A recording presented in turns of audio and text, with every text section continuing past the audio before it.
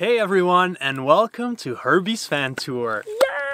Yay! So 2 years ago when we were in Australia, we fell in love with van life. We had a van there for a few months and we've always dreamed of converting our own van, and this year was finally the moment that we bought our own van and converted it into a tiny home on wheels.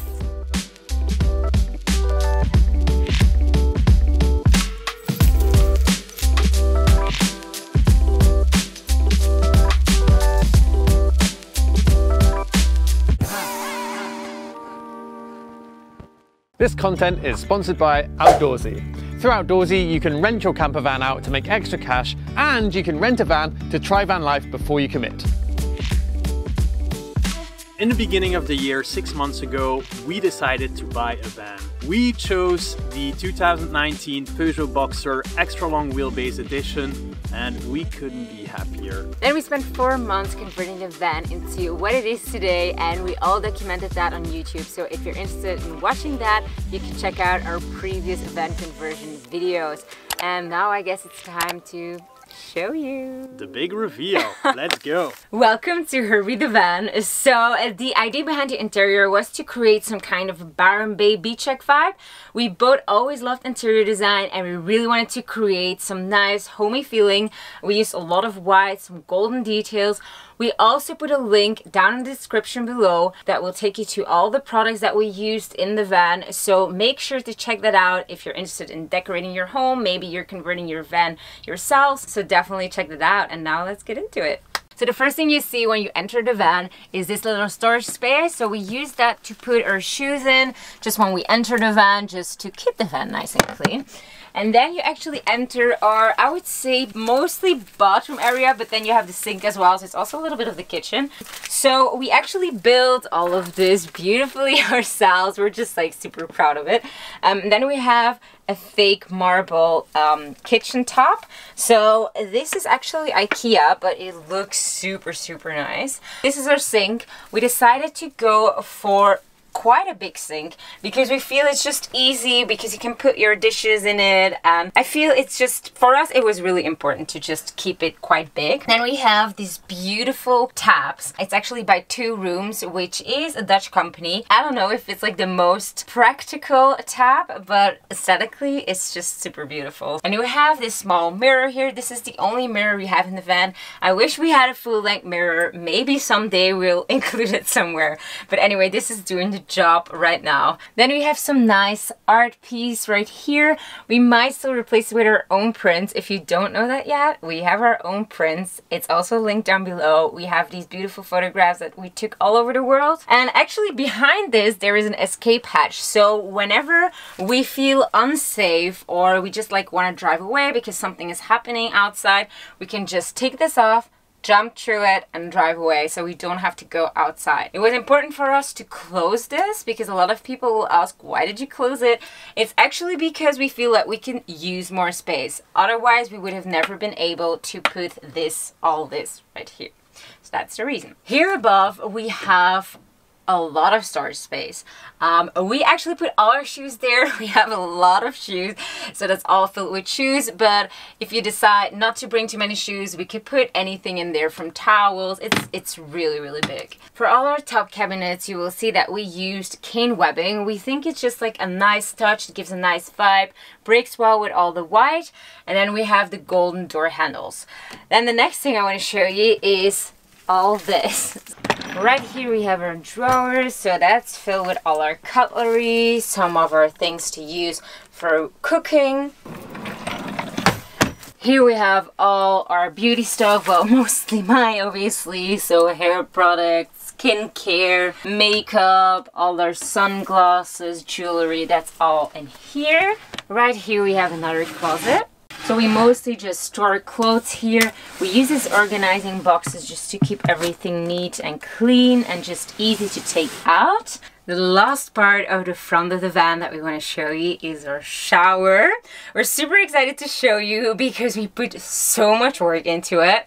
First of all, we have this really cute door that really gives the beach shack vibe, so we really wanted that. And some really cool feature that we haven't seen in a van before is we put a window in our shower so that you have some nice natural light going into the shower cabin, and also that you can see the shower head from here. Ready for the big reveal? So this is our beautiful shower.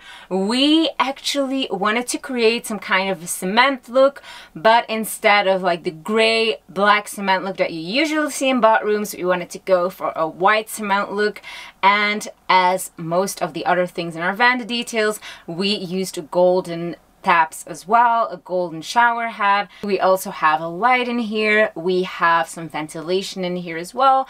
And we also hung a shower curtain just to keep the water inside of the shower. We also created a little nook in the shower wall where we can put our products when we're showering. And then we also have a toilet in the van. So we actually have a porta potty by Thetford, and we always store it in our shower. But whenever we want to take a shower, we can just easily take it out. It just takes 1 second literally. So it's super, super easy. Okay, so the next thing we want to show you is the seating area. This is where Lauren and I get most of our work done. This is also where we eat when we are not eating outside. We thought it was super important to have a little window next to our table so we can look at the nice Tuscan fields while we're working. We also have this little cane webbing lamp. We thought it was cool to bring the cane webbing back again. We actually have a nice print on this side of the table as well. This is a picture that we took last summer in Greece. So one thing we learned from watching a lot of YouTube van conversions is that you have to make the most out of all the tiny little spaces you have. So we decided to use our seats as storage space as well. So basically you just remove this cushion, put it here, and then right here you have Laura's wardrobe. Yay! So again, we used all these organization boxes just to keep everything nice and clean. It's also easy to take out. And just like that, you put it back. Under our other seat, we decided to put our water heater and to put our water pump. Both our wheel pumps, we'll link them in the description. And we also have our blender. Laura's blender right here. It's honestly a lifesaver. We can't live without our blender. Smoothies in the morning. Okay, so it's time to reveal our kitchen. So we both love good food, so it was really important for us to have all the things you need to cook food, which is obviously a stove. So we have this stove by Thetford. We only have 2 stoves, which is enough for us, honestly. It's all on gas. Then we also have an oven, also by Thetford, which is quite a luxury in a van, we know that, but it is super important for us because we cook a lot of things in an oven. Definitely if you don't have a lot of time, you just put something in the oven and it's ready. So super easy. Below the oven, we have a little drawer that's actually just full of, you know, like a cutting board, all our pots and pans, our oven trays, all the things you need for cooking. Then right next to it, we have our fridge. We actually placed a little door in front of it just because it looks nicer. It's actually a fridge by Isotherm. It's a 115-liter fridge, so it's super big. We have a separate compartment for our fruit and veggies. We just needed a big fridge because we go off grid sometimes for a few days. We also have a freezer, which is actually 32 liters. It's quite big. We can place a lot of frozen fruits in it for our smoothies and a lot of ice cubes for our ice lattes, which takes us to the next thing, which is our coffee machine. So I actually have an espresso coffee machine in here with a milk steamer. It is quite a luxury for a van, we know that, but we are big coffee lovers, so we just wanted it, we needed it. We make a lot of lattes a day, so this is just perfect. Then next to the fridge we have another cupboard. So this is where we store our coffees, where we also have our trash can. We have some cookbooks here as well. And then most important part, we have some screens that show us some information about the van. So basically those screens show us everything you need to know about our water levels. So we have a 70-liter freshwater tank underneath the van, and we also have a 70-liter gray water tank underneath the van. And those little screens will show us how full they are. On top of that, we can also turn on our air heater from one of these little screens. So when it is cold, we can turn it on and make the van nice and toasty. The hot air actually comes from the little thing you see right underneath me. We have a wheel pumps air heater mounted underneath the van that works both on gas and on electricity. So wherever we are, we can always have a nice and warm van. And the last screen lets us control the water heater that we showed you underneath one of the seats. So with that water heater, we have 8 liters of nice warm water to take a shower or to do the dishes. But basically we just keep it on all the time, so we have warm water always. These are our top cabinets, so this is where we store a lot of food. This is a bit messy, but it does the trick. And then the other part is where we keep all our plates, our glassware, and you might wonder how this doesn't break while driving. So it's actually pretty easy. So we have a little anti-slip mat right here, and then in between the plates as well, we have anti-slip, so that's why it doesn't break at all. Let's just put this back and close it again. As you can see, we use the cane webbing here as well again. One more thing I want to show you is our beautiful tile. So we use this as a backsplash for when we're cooking. We actually use the herringbone style. Nicolas almost killed me for doing that because it's honestly so much work, but we're very, very happy with the result. Then one more thing is we do have some lights, some little LED lights right here, so that when it's dark, we can just easily cook in the light. Underneath the bed, there's actually a lot of storage space, so we decided to make a little closet here. We each have 2 of these big boxes that we can use to put our clothing in. That's how big these boxes are, so this is where all my clothes go. So this is just one box and it's already full of so much stuff. Super, super easy. Also, whenever we're back home and we just want to change our clothes or do our laundry, we can just take this bag out and change it out. Okay, and this is our bed. So this is where we sleep, obviously. A lot of people have asked me, Nicolas, how did you manage to put your bed sideways and still fit in it? So we actually made 2 of these little nooks on each side to make it just a tiny bit bigger. Our bed is now 190 centimeters long. Me, myself, I'm only 186, so I fit. It's not the most comfortable, but it works. I sleep really well. Laura does as well. Our bed is 130 wide, so lots of cuddling going on at night, but we don't mind. We have on top here a little skylight. So together with our Max fan in the front, this makes for a nice little stream of air. So in the evenings especially, it is nice and cool in here. We have 2 really cool lamps above our bed that really add to the vibe of the van. This is one of the first things we bought when we decided to convert this van. Here on top, we also have a little storage compartment where we put all our underwear and our socks. I'm not gonna show that to you, but it's a nice little place to put these things. And then here in the corner, there is actually a USB-C plug, so we can charge our phones and just put our phones inside of this whenever we're sleeping. One more thing we wanted to show you before we take you to the garage of the van is to show you all the sockets and light switches we have in the van.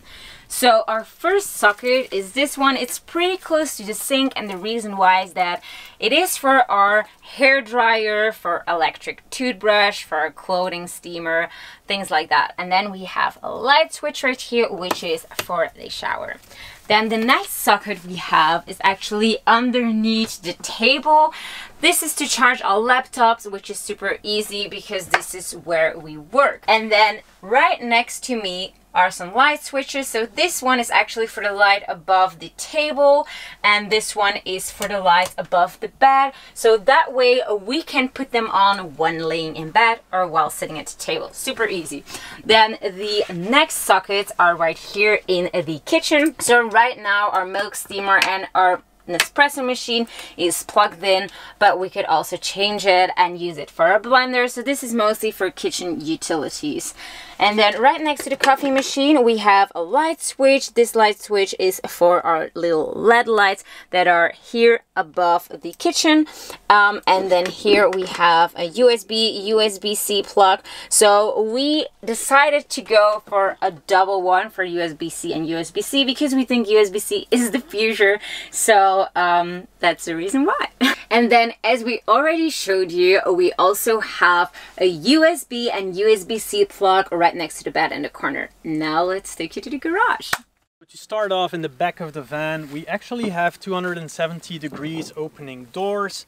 We also put some hooks to those doors to hang our water hose and all kinds of other stuff we might want to hang. And then right here under the bed, we decided to put two little doors just to close everything off, because a garage can be a messy place, and when we open the doors and we just want to enjoy the view or whatever, we wanted it to look quite clean and nice from the outside as well. So on the right side we have our toolbox and we have our whole electrical system. When building this van, we found it very important to be able to stand off grid for at least a few days. So we decided to go all in with our electrical components. We have two 220 amp hours lithium batteries. We also have a 3000 watt inverter, which is big enough to handle the Nespresso machine, the milk steamer, the hair dryer, and whatever. Also have our solar charger in here because on the roof we have 4 135 watt solar panels. They're the very flexible, very thin ones. They're very lightweight as well. And on top of that, to keep our batteries charged when driving, we have a 90 amps battery to battery charger. The whole electrical setup was made possible thanks to Off-Grid Tech. They helped us choose the right components. So big thank you to Off-Grid Tech. You guys did an amazing job. We couldn't be happier. Should we ever run out of power because it's like a series of cloudy days and we're not driving at all, then we can also charge our van through the little plug right here. We haven't used it yet, and hopefully we will never will. And here right next to it, this is how we fill up our water tank. So we just put our water hose in here and we fill it up. And in the left side of our garage, we put all the stuff that we need to take with us but that we don't need regularly. So for example, we have 2 big suitcases in here right now because a big part of our job is creating content for brands.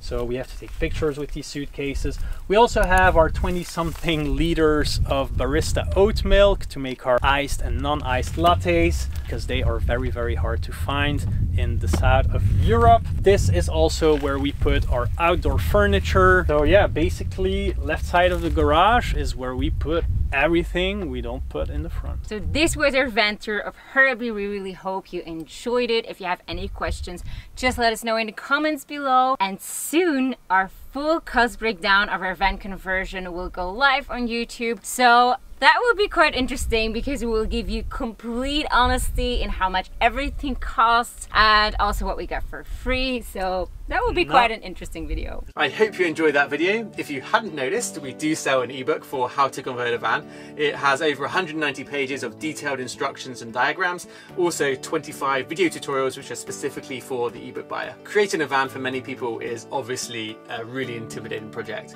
but I really believe, and I've seen it time and time again, that with the right information, anyone can turn out with a pretty decent van conversion. So check the link in the description, subscribe to the channel if you are not already, and drop us a comment if you like this video. Thanks for watching, and we'll see you next week.